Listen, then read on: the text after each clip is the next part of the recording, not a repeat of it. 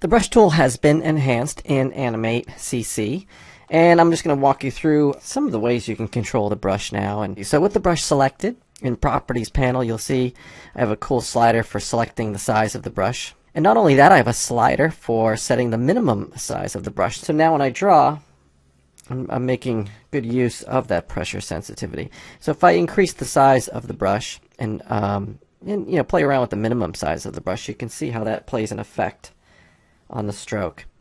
And so what I'm going to do is I'm going to grab, I'm going to turn on object drawing mode, and I'm going to mix a little bit of transparency into this black color. I'm going to do this because what I'm going to do is just sketch out something first, and I kind of like to draw this way if I'm just sketching something. So let's draw, let's just create a character.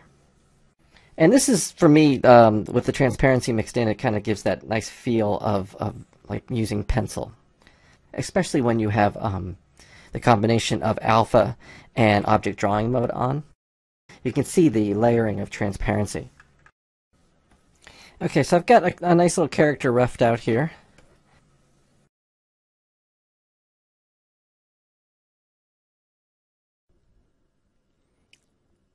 In this video, I'm going to show you a new tool called the Asset Warp tool.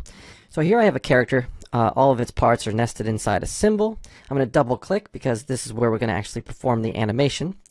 And here in the timeline, you'll notice I have 3 different layers. The match head itself, this symbol here. I have the flame art itself. And while we're at it, let's name that. And then the bottom layer is the stick. I'm going to lock the stick layer and the match head layer for now because we're not going to be editing those. And I'm going to convert those to outlines because I just want to concentrate visually on the flame itself. So the Asset Warp tool is this icon here. It's a little push pin icon. And once selected, all we need to do is click inside the artwork itself to start placing pins.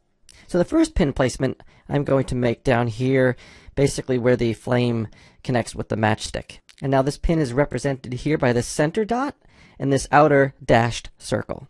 And you'll also notice a mesh has been applied to my shape. So let's create a few more additional pins.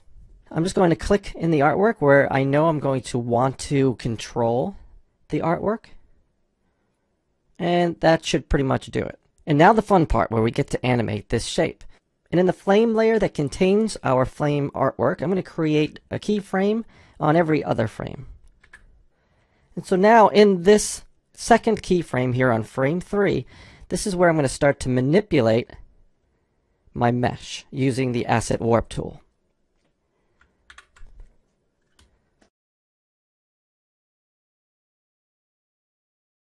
There are many ways to draw inside of Adobe Animate CC, and I'm going to show you one of my favorite ways using mostly primitive tools in combination with object drawing mode, snap to objects, and a little bit of editing with the selection tool, which is the black arrow up here on top. Now the first thing I want to do is to make sure that I can see all of the available tools in my toolbar as well as their sub-selections. So I'm going to just click and drag the left edge to create 2 columns, as we see here. Now I can see everything that the toolbar has to offer. Now I want not just the rectangle tool, but the rectangle primitive tool. So I long press to bring that other option up, and I'm going to select rectangle primitive. Now you'll notice in Properties panel, I have a rectangle options section, and the slider, which is currently at its default setting of 0. What that does is allows me to adjust how the corners look on the primitive I'm going to create. So let me actually set this back to 0 just to show you. I have a skin tone here I already like, but I'm going to make a shape for you and just kind of give you an idea of what this option does here, this slider. So if I just click and drag that, you'll notice the corners of my shape will change and adjust accordingly. If I slide the slider all the way to the left, the corners invert, and if I slide it all the way to the right, I get the most rounded corners. Okay? Having said that, let me actually delete this and start over. What I like to do is grab this rectangle tool, and before I do anything, slide that all the way to the right to a value of 100. And I'm going to start by drawing the character's head.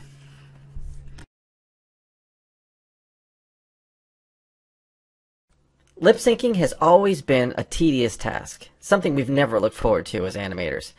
But now, thanks to the new auto lip sync feature in Adobe Animate CC, lip syncing is a breeze. So I have on the stage a graphic symbol containing my character. I'm going to double click it, and so you can see all the various layers with all the various body parts. You'll notice I have an audio layer with an imported MP3 containing some voiceover. So now let's click on the mouth symbol. It's a graphic symbol, and if we double click, I can show you that inside this symbol I have all of my mouths set up. I'm using 2 layers for the artwork, and then you'll notice the top layer are my frame labels. They're just blank keyframes, and when I click inside each one in the Properties panel next to Label, in this field I can type in anything I want, and I've chosen descriptive names that correspond to the actual mouth shapes. You'll notice in the Properties panel a new button called Lip Syncing, so let's click on that, and this brings up a panel where we get to choose the different corresponding voice themes for each sound. So neutral's fine, that's the closed mouth, that's what we want. For I'm going to click this mouth here. I'm going to click right in this thumbnail. It's going to open up another panel allowing us to actually see all of the nested frames that contain the mouths and the corresponding frame labels. So for the duh sound, I'm going to choose that mouth shape. So all you need to do is repeat the process of selecting each voice theme and matching them with their corresponding sounds.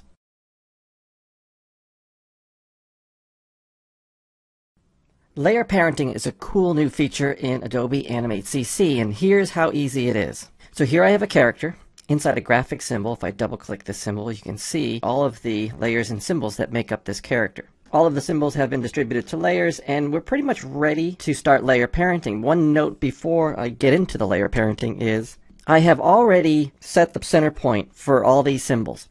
And what I mean is I select the symbol and then select the free transform tool. I have moved this center point from the center position, which is the default for the center point, and I've moved it to a more natural, anatomically correct location where body parts would normally and naturally hinge, right? So you can see the thigh has been hinged at the hip, and the lower leg has been hinged at the knee, and so forth. The upper arm is hinged at the shoulder, the forearm hinged at the elbow, and naturally the head hinged at the neck. So once that is all done, now we can start layer parenting. We need to show the parenting view. So here in the timeline, click this icon here. This is the Show Parenting View icon. Now the next thing to do is decide what is going to be the parent layer, or the parent symbol. In this case, with this character, I want it to be the torso. So the first thing I want to do is, you can see I have a symbol here that is acting as the pelvis for this character. The pelvis is going to be a child of the torso. So in order to parent layers together, all you need to do is click in here in the parenting view and drag from the child layer to the layer that you want the parent to be. So in this case, I'm dragging from the pelvis layer to the torso layer. Now you can see the layer parenting path take place. Now the next step is to parent the pelvis to the thigh. So let's click on the thigh layer and drag it to the pelvis.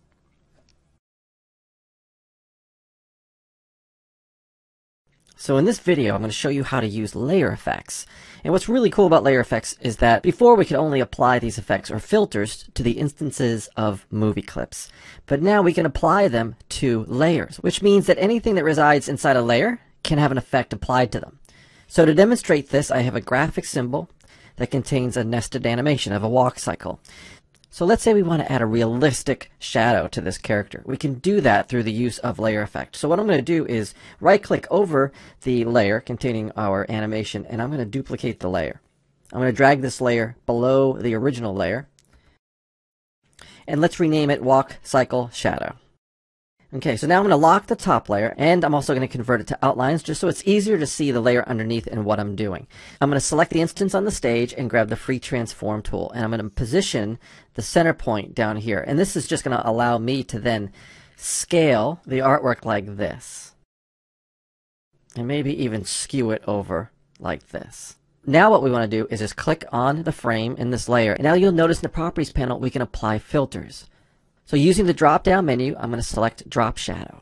If I scrub the timeline, you'll notice that this effect is applied to the entire layer. And so for this shadow to look convincing, we're going to need to actually play around with some of these settings. So the first thing we want to do is hide the object.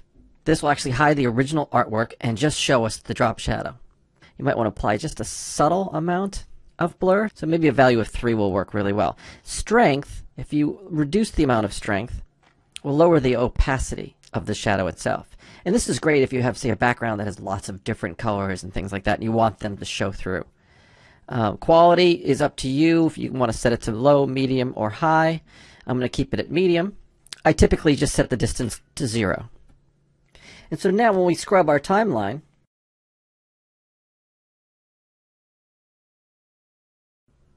Adobe Animate CC introduces a way for us to create VR content. To create VR content, go to start a new document like you normally would, but now click all the way down here on the far right, the Advanced tab. And this will bring up a whole new set of documents that you can choose from. And the one we want to select is the VR Panorama document type. My document happens to be set up so that it is 6,000 pixels wide by 600 pixels tall. Now I'm going to hide all these layers and just kind of walk you through what each layer does and what they contain. So the very bottom layer is the sky layer. It's just a simple linear gradient. You'll notice in this type of document here in the timeline panel that there's a new button called Create Texture Wrapping for Layer. You want to convert a layer to a texture layer if it contains artwork that is not animated. These are just clouds, artwork that was drawn inside of Animate. This layer contains the buildings that are furthest in the background, and that has been converted to a texture layer. Midground layer has more buildings, just a little bit with a little bit more detail, a little bit bigger. And here are more buildings and structures with more detail, but a little bit closer to us. As you can see, again, another texture layer. These are the buildings in the very, very foreground.